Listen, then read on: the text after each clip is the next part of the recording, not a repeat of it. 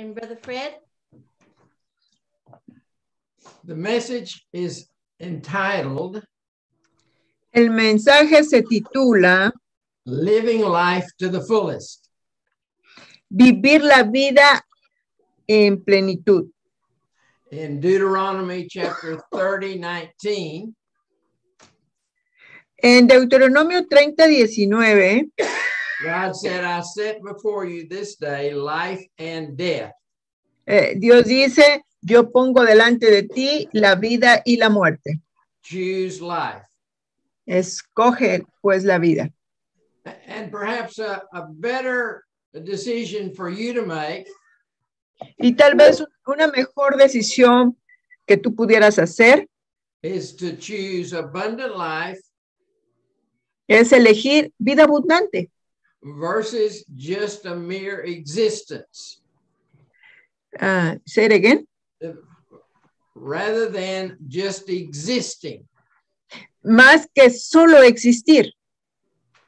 So that is set before us every day, Y eso se nos pone delante cada día.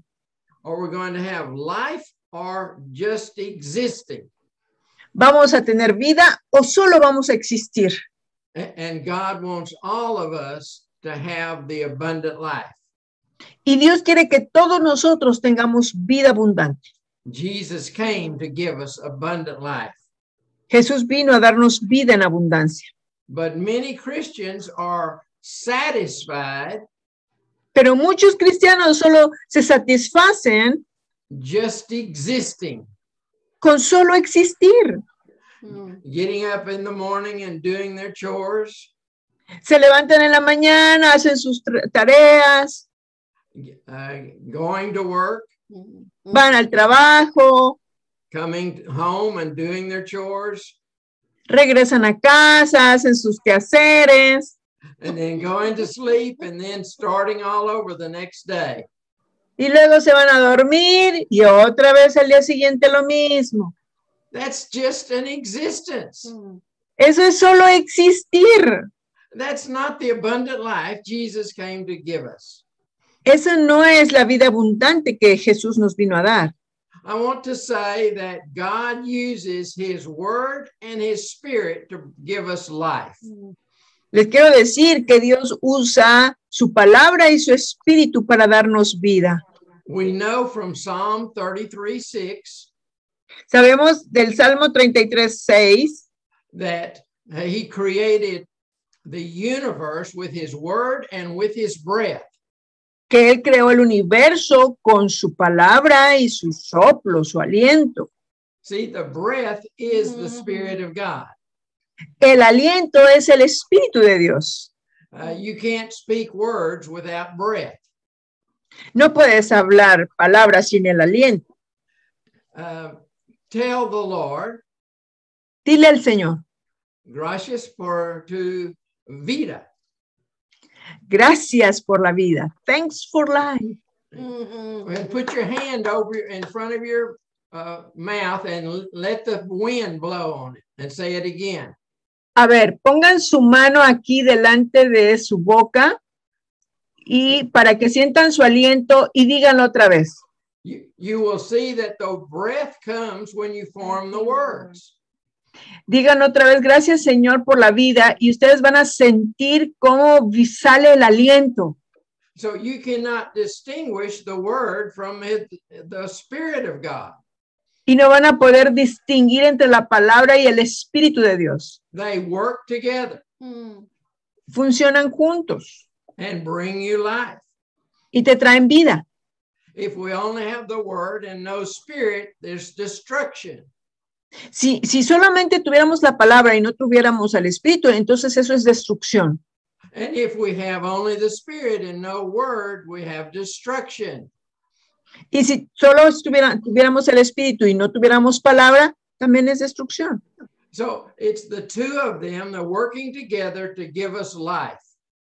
Son los dos juntos funcionando que nos trae vida. God said in Isaiah 55:10 and 11, En Isaías 55, 11 y 12, as the rain and the snow come down from heaven Dice que así como la nieve y la lluvia caen del cielo and water the earth y dice mojan la tierra and produce the trees and the flowers y hacen que se produzcan los árboles y las flores and seed for the sower y le dan semilla para el que siembra and bread for the eater, y pues dan pan para comer. so is my word that comes out of my mouth. Así es mi palabra que sale de mi boca. It will not return to me empty, No va a regresar a mi vacía, but it will produce what I desire it to produce. sino que va a producir lo que yo deseo que produzca. And it will be successful to fulfill my purpose. Y va a tener éxito en cumplir mi propósito. So it's the word that comes by the breath of the Spirit of God. Así que es la palabra que viene por el aliento del Espíritu de Dios. So let's first look at the word of God and the life that is in the word. Veamos primero la palabra de Dios y la vida que hay ahí. In John chapter 1, verse 4, Y en Juan 1:4 says that in the beginning was the word, dice que en el principio era el verbo and the word was God, y el verbo era Dios and in him is life. y en él hay vida. So the word of God has life in it. Así que la palabra de Dios tiene vida ahí. And the word became flesh, and we know him as Jesus. Y la palabra se hizo carne y la conocemos como Jesús. And Jesus said in John 11:25, Y Jesús dijo en Juan 11:35, yes, en Juan 11:35, that I am the resurrection and the life. dice, yo soy la resurrección y la vida. So Jesus is the living word, Así que Jesús es la palabra viviente and he is the resurrection and the life. y él es la resurrección y la vida. And he also said in John 14:6, También lo dijo en Juan 14:6. I am the way, the truth, and the life. Él dijo, yo soy el camino, la verdad y la vida. So it's very important that we have the word in our life. Así que es muy importante que tengamos la palabra en nuestras vidas. But, you know, a lot of people are just hearers of the word.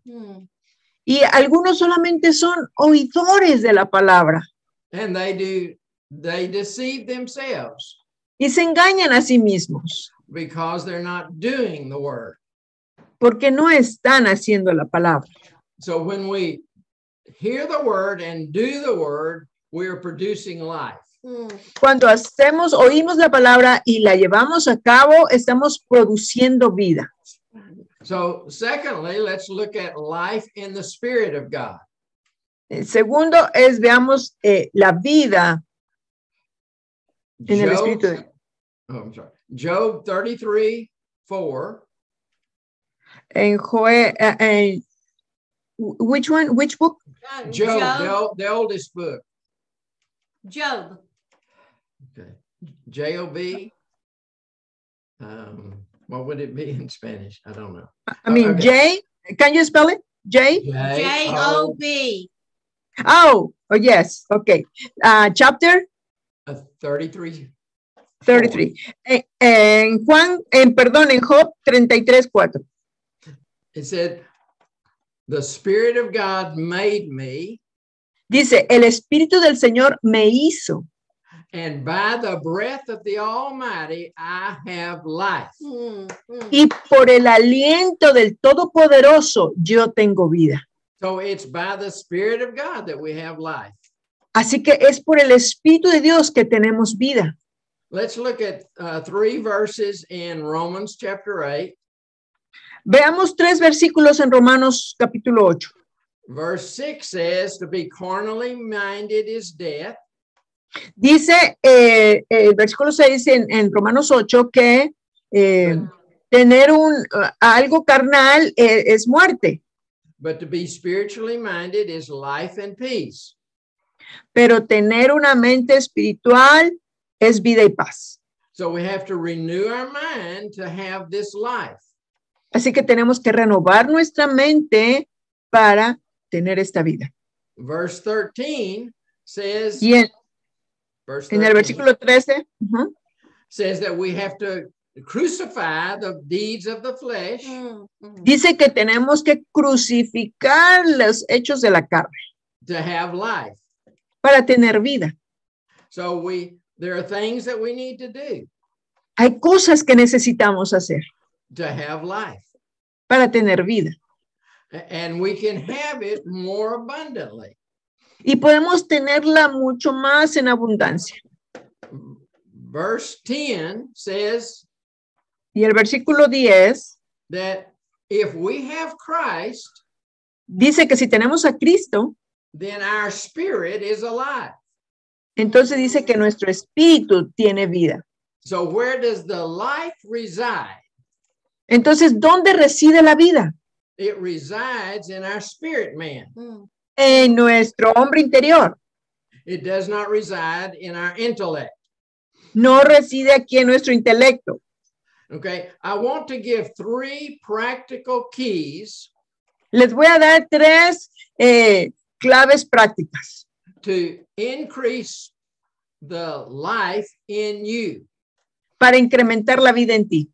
We know that life comes from the word, Sabemos que la vida viene de la palabra and we know it comes from the spirit, y sabemos que viene del espíritu, but we can increase it.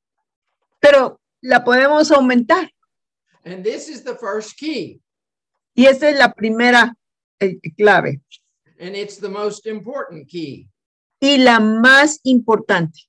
When Jesus was talking to the woman at the well in Samaria, Cuando Jesús estaba hablando con la mujer ahí en el pozo en Samaria, his disciples went to get food. sus discípulos fueron a comprar alimento. And after the woman left to go evangelize, Después de que la mujer se fue a evangelizar, the disciples asked Jesus if he wanted to eat. los discípulos regresaron y le preguntaron a Jesús si quería comer. And he said, my food is to do the will of the Father Y él dijo, mi alimento es hacer la voluntad del Padre and accomplish his work. y llevar a cabo su palabra. So the first thing we can do to increase the word Así que lo primero que podemos hacer para incrementar la vida, to increase life is to do the will of the Father es hacer la voluntad del Padre and finish his work. y completar su obra. If we are not doing the will of the Father, Si no estamos haciendo la voluntad del Padre, we are here and not a doer. somos solamente oidores y no hacedores. We are deceiving ourselves. Nos estamos engañando a nosotros mismos. But as you do the will of the Father, Pero mientras tú hagas la voluntad del Padre, you increase the life of God in you. entonces aumentas, incrementas la vida de Dios en ti. This is the second key, Y esta es la segunda clave, to find and connect with apostles and prophets. es encontrar y conectarse con apóstoles y profetas. And I want to give 3 verses here. Y les quiero dar 3 versículos aquí. 1 Corinthians 12:28 1 Corintios 12:28 says that there's an order in God's kingdom. dice que hay un orden en el reino de Dios. First are apostles and second are prophets. Primero son los apóstoles y luego los profetas. And so when I saw that verse, Y cuando yo vi ese versículo, I realized it was important for me to connect with apostles and prophets. yo me di cuenta que era importante que yo me conectara con apóstoles y profetas. I looked in local congregations for apostles and prophets. Y yo empecé a buscar apóstoles y profetas en las congregaciones locales, Because I didn't know where to look porque yo no sabía dónde buscar, and I didn't know what they would look like. ni sabía cómo eran. So I was comfortable in local congregations. Así que yo estaba muy cómodo en las congregaciones locales. So we joined ourselves to local congregations. Nos unimos a congregaciones locales We completely immersed in those congregations. Mhm. y nos sumergimos completamente en esas congregaciones. But the first one, the Lord said to me, Pero en la primera Dios me dijo, this pastor is just feeding pablum to the people. este pastor solamente está, what do you mean with that? No nourishment for infants. Oh, It's food okay. for infants. Solo le está dando alimentos de bebé a los congregantes. And even on the door, it said full gospel. Y aún en la puerta, en la entrada, decía evangelio completo. They were not related to apostles and prophets. No estaba relacionado con apóstoles y profetas. And they were starving the people. Y estaban poniendo a la gente a que careciera de alimento. Tenía hambre la gente. So I had to leave that congregation. Así que tuve que dejar esa congregación. The second congregation I joined. La segunda congregación a la que me uní. Now, all three of these congregations look very prosperous. Y las tres congregaciones, estas se veían muy prósperas. They said they were full gospel. Ellos decían que tenían evangelio completo. They were attracting a lot of new people. Y jalaban, atraían mucha gente nueva. And they were building new buildings. Y estaban construyendo nuevos edificios. And so we were helping them build buildings. Mhm. Y les estábamos ayudando a construir edificios. We were teaching the youth and the adults. Estábamos enseñando a los jóvenes y a los adultos. But in the second one, the Lord said to us, Pero en la segunda el Señor nos dijo, you have to leave or die tienen que irse o mueren, because they don't believe in healing. porque ellos no creen en sanidad. See, what this series is about is for us to tell you our life. Esta serie es para que les digamos sobre la vida. So that the things we have learned in the ministry, Las cosas que hemos aprendido en el ministerio, we want to pass that along to you. nosotros queremos transmitírselos. We don't want you to make the same mistakes we made. No queremos que ustedes cometan los mismos errores que nosotros. So we joined a third congregation. Así que nos unimos a la tercera congregación. We got involved in the congregation, Nos involucramos en la congregación helped build a new building, y ayudamos a construir un nuevo edificio and participate in the programs. y participamos en los programas. But the Spirit of God said to me, Pero el Espíritu del Señor me dijo, these people are starving.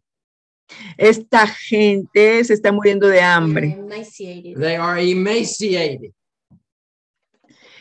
What do you mean with that? And they're starving. They're starving. Ok. Tienen hambre, tienen hambre. But he said a word that wasn't even in my vocabulary. Right. Pero, but that word wasn't in your vocabulary. It wasn't That's what you even in mean. my vocabulary. No. Pero esas palabras que el Señor nos decía ni siquiera estaban en nuestro vocabulario. We were seeking apostles and prophets.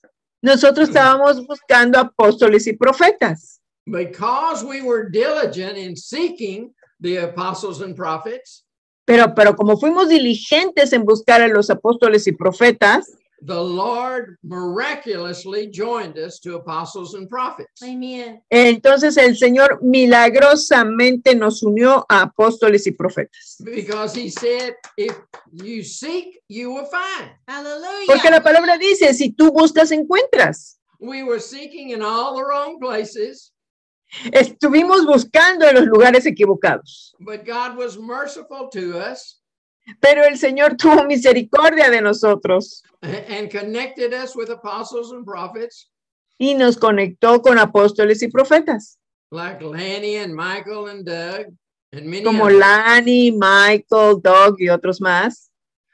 And that's how we got connected with apostles and prophets.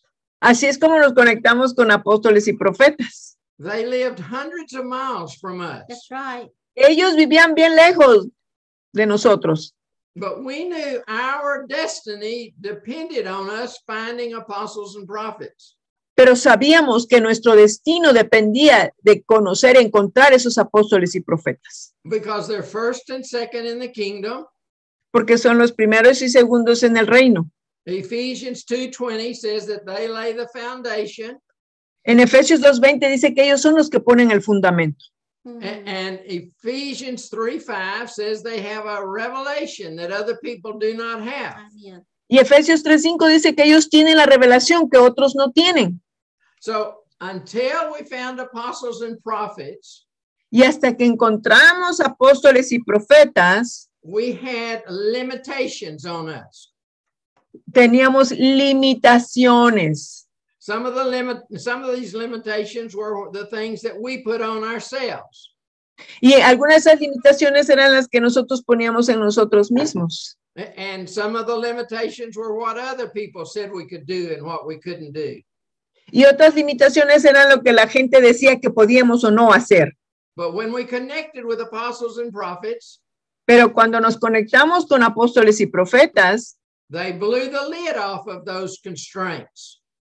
ellos quitaron todas esas limitaciones. Now we're unlimited. Ahora somos sin límite. We can go anywhere in the world Podemos ir a cualquier parte del mundo and do whatever God sends us to. Mhm. y hacer y ir a donde el Señor nos envíe. It was so important for us to see the apostles and prophets Fue muy importante para nosotros ver a los apóstoles y profetas, because our calling is to the nations. porque nuestro llamado es a las naciones. We bring revival fires to the nations. Traemos avivamiento de fuego a las naciones. And although we connected with apostles and prophets who were hundreds of miles away, Y aunque nos conectábamos con apóstoles y profetas que vivían muy lejos de nosotros, now we raise up apostles and prophets all over the world. Amen. ahora nosotros levantamos apóstoles y profetas por todo el mundo. Hallelujah. So it's very important for you to be connected to the right people. Así que es muy importante que tú estés conectado con las personas correctas. And you will only know that by the Spirit of God. Y solo lo sabes por el Espíritu de Dios. And the Spirit will give you life. Y el Espíritu te va a dar vida. There's one other thing about the apostles and prophets. Hay otra cosa más sobre los apóstoles y profetas. They have the authority given to them by the Lord Ellos tienen autoridad que se les dio por el Señor to release destiny. para soltar destino. And that's exactly what we needed. Y eso es exactamente lo que necesitábamos. We needed to be released and separated Necesitábamos ser liberados y separados for the work that God had for us. para la obra que Dios tenía para nosotros. But so many pastors, Pero muchos pastores, once they get you in there, ya que te tienen ahí, they want you to stay in there. quieren que permanezcas ahí. They want you to do what they need you to do. Ellos quieren que hagas lo que ellos necesitan. And it's wonderful to be a servant, Y es maravilloso ser un siervo, but it's also very important for you to know what your purpose is. pero también es muy importante que tú sepas cuál es tu propósito. And if your purpose and your calling Y si tu propósito y llamado is to to apostle or prophet, es ser apóstoles o profetas, then it's very difficult to stay in one place es entonces difícil permanecer en un solo lugar, because you're called to the whole body. porque eres llamado a todo el cuerpo. You're called to the body in Mexico, Eres llamado al cuerpo en México, in Guatemala, en Guatemala, in Colombia, en Colombia, in Argentina, en Argentina, in the United States, en los Estados Unidos, in China, en China, because you're called to the body of Christ. porque eres llamado al cuerpo de Cristo. And so apostles and prophets will release you to do that. Y los apóstoles y profetas van a liberarte para hacer eso. Okay. I'm talking about 3 practical ways to increase your life. Estoy hablando de 3 claves prácticas para incrementar vida en ti. First, do the will of the Father. Primero, hacer la voluntad del Padre. Second, connect with the right people, Segundo, conectarse con la gente correcta, particularly apostles and prophets, en particular con apóstoles y profetas, who will help you find and discover your potential. quienes te van a ayudar a descubrir, a encontrar y descubrir tu potencial And equip you and train you y equiparte y entrenarte to do the work of the kingdom para hacer la obra del reino and release you to your destiny. y soltarte a tu destino. And the third way to increase spiritual life Y la tercera clave para aumentar la vida espiritual is sowing and reaping. es sembrar y cosechar. 2 Corinthians 9, chapter 6 En 2 de Corintios 9:6 says, if you sow sparingly, you reap sparingly. dice que si siembras escasamente, cosecharás escasamente. But if you sow generously, you will reap generously. Si tú siembras generosamente, generosamente cosecharás. So we know you get life from the word and from the spirit. Así que sabemos que obtienes vida de la palabra y del espíritu. But you need to be a good steward of that spiritual life. Pero tienes que ser un buen administrador de esa vida espiritual. So how do you become a good steward? Así que, ¿cómo te vuelves un buen administrador? Sowing life into other people. Amen. Sembrando vida en otras personas. If you sow generously, you will reap generously. Si tú siembras generosamente, generosamente cosecharás. So what Sherry and I did, Lo que Sherry y yo hicimos, we ministered to the children and to the children's parents. ministramos a los hijos y a los padres de los hijos, de los niños, And then we established a mission. y luego establecimos una misión. Now, we used our funds to support the mission. Y nosotros usábamos nuestras finanzas para apoyar el ministerio. But all the time we were doing that, Pero cada vez que nosotros hacíamos eso, we were continuing to tithe to those people who gave us spiritual oversight.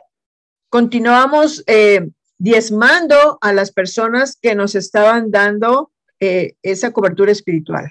So we used our money to rent a small building downtown. Así que usamos nuestro dinero para rentar un pequeño edificio ahí en el centro And to buy food to give people. y para comprar alimentos para darle a las personas. So we ministered to homeless people, Así que ministrábamos a personas sin hogar, to drug addicts and alcoholics, a drogadictos, alcohólicos, Prostitutes. and prostitutes. prostitutas. And the people began to come, and we grew and grew. Y las personas empezaron a venir y empezamos a crecer y a crecer. So we needed more space. Así que necesitábamos más espacio. So the next door to our building, Y en la siguiente puerta de nuestro edificio, there were some drug dealers. habían unos de los que trafican drogas, ¿no? Traficantes de drogas. But Yeah. we prayed them out of that building. Y oramos para que se salieran de ese edificio. They were arrested and went to prison. Fueron arrestados y llevados a prisión. So we rented that building. Así que rentamos ese edificio. Then we had a lot of children coming. Y había muchos niños que venían. So we rented the laundromat, laundromat. which was next door. Entonces, también rentamos lo que estaba al lado. So we were using our funds Estábamos usando nuestras finanzas and we were pouring life into all of these people. y estábamos derramando vida sobre estas personas. But we also minister in jails and prisons Y también ministrábamos en cárceles y en prisiones and recovery homes. y en casas de restauración. And we go around the world teaching in ministry schools. Y vamos también a todo el mundo a ministrar en escuelas ministeriales, Raising up young ministers. levantando ministros jóvenes. So this is how we have been investing in the lives of other people. De esta manera es como hemos estado invirtiendo en la vida de otros. So we've been sowing generously into their lives. Hemos estado sembrando generosamente en sus vidas. And God has given us an abundance of spiritual life. Y Dios nos ha dado abundancia de vida espiritual. And so I am now 77 years old. Ahora yo tengo 77 años. And you might think it's time for me to sit in a rocking chair and rock. Y tal vez pienses que sea tiempo de que yo me siente en una mecedora. But God told me to expand. Hallelujah. Pero Dios me dijo que me expandiera. Expand my vision. Expandir mi visión. Expand my territory. Expandir mi territorio. My area of influence. Mi área de influencia. So I'm not sitting down on the Lord. Así que no me estoy sentando en el Señor. I'm investing life into the other people. Amen. Yo estoy invirtiendo vida en otros. So this is the way you increase life. Esa es la manera en que incrementas vida. By doing the will of the Father, Haciendo la voluntad del Padre. connecting with people who will help you, equip you, and train you. Conectándose con gente que te va a ayudar, que te va a entrenar, que te va a equipar. And be a good steward of the life that God has given you. Y ser un buen mayordomo de la vida que te da. Okay, I'm going to turn it over to Sherry. Amen. Amen. Amen. Every day we need to desire more of the life of God. Cada día tenemos que desear más de la vida de Dios. And he says that if you delight yourself in him, Y dice que si tú te deleitas en Él, he will give you the desires of your heart. Él te va a dar los deseos de tu corazón. And so as we come close to him, as we draw close to him, Y mientras nosotros venimos más cerca de Él, he will draw close to us, Él va a venir más cerca de nosotros and he will pour more life into us. y Él va a derramar más vida sobre nosotros. And then you have something to give to somebody else Y entonces vas a tener algo que darle a otro with your words and with your deeds. con tus palabras y con tus hechos. You have life to give. Tienes vida para dar. And this series is all about life giving ministry. Y esta serie se trata de ministerios que dan vida. You know, there's death all around us. Porque hay muerte alrededor de nosotros. And there's darkness that's coming on the earth. Hay tinieblas que vienen a la tierra. But we are the life. Pero nosotros somos la luz. Every one of you. Cada uno de ustedes. You carry the life of God in you. Ustedes traen la luz de Dios, la vida de Dios en ustedes. And you can give more and more and more. Y ustedes pueden dar más y más y más. And when you give life, y cuando tú das vida, you save that individual. Entonces salvas a esa persona. They can be delivered. Pueden ser liberadas. Healed. Sanados. Receive a miracle. Pueden recibir un milagro. See, that's another reason why we want to be connected with apostles and prophets. Esa es la razón por la que debemos estar conectados con apóstoles y profetas. Because in a true apostle and prophet, porque en los verdaderos apóstoles y profetas, in their ministry, en su ministerio, there will be signs and wonders. Va a haber entonces señales y maravillas. There will be miracles. Van a haber milagros. And as you're connected with them, y si estás conectados con ellos, what they have, you have.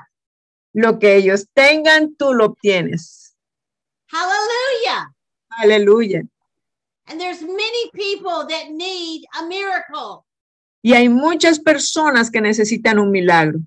Or they need a sign and a wonder. O necesitan una señal o una maravilla. They need to know that Jesus is real.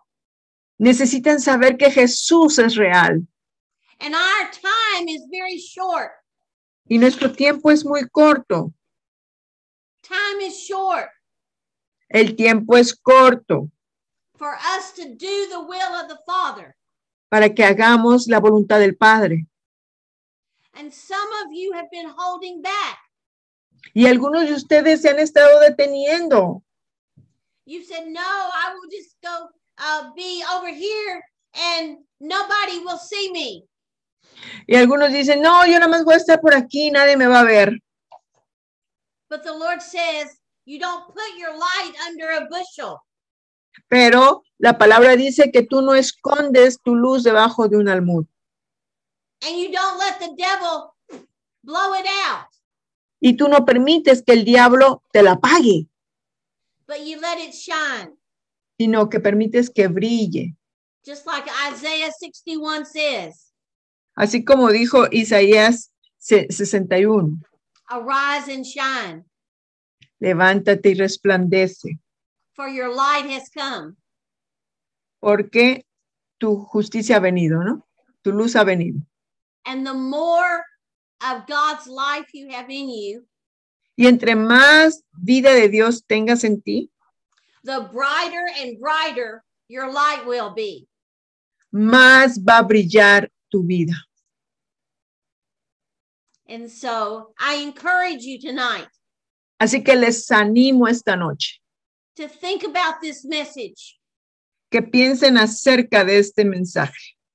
And the three things that Brother Fred brought to us. Y de las tres cosas que el hermano Fred nos trajo. To do the will of the Father. Hacer la voluntad del Padre. To be connected with apostles and prophets. Estar conectados con apóstoles y profetas. And what was the third one? Be a good steward. Oh, yes. Life. Yes. Be a good steward of your life. Y ser un buen administrador de tu vida. I don't know how I could forget that. Sowing and reaping. No sé cómo pude olvidar el sembrar y cosechar. Because that's the second thing I say to the Lord every day. Porque esa es la segunda cosa que le digo al Señor todos los días. I'm a sower and you give me seed to sow. Yo soy un sembrador, tú dame semilla para sembrar. And the Lord is giving you more seed to sow. Y el Señor te está dando más semilla para sembrar. And this is the word of God, Y es de la palabra de Dios, the gifts of the Spirit, los dones del Espíritu, your finances, tus finanzas, your time, tu tiempo, your efforts. tu esfuerzo. All of that is seed. Todo eso es semilla. So say to the Lord, Así que dile al Señor, I'm a sower, soy un sembrador. and you give me seed to sow. Tú dame semilla para sembrar. And you will see your spiritual life increase. Y vas a ver cómo incrementa tu vida espiritual. Doesn't it make you feel wonderful when you're able to give a word of encouragement to someone? ¿No te sientes bien cuando das una palabra de ánimo a alguien? Or you're able to lay your hands on someone and see them healed? O imponerle manos a alguien y verlos que sanan? Or to cast out a devil? ¿O echar fuera demonios? All of that Todo eso makes you feel alive. te hace sentir vivo. And so I believe that during this season, Yo creo que estamos en la temporada that we are coming more alive. que vamos a estar más con vida, más vivos. And the world is going to see that the body of Christ is strong. Y entonces el mundo va a ver que el cuerpo de Cristo está fuerte. It is that great threshing machine. Es como una gran máquina de presión. The army of God El ejército de Dios marching through the land. marchando a la tierra.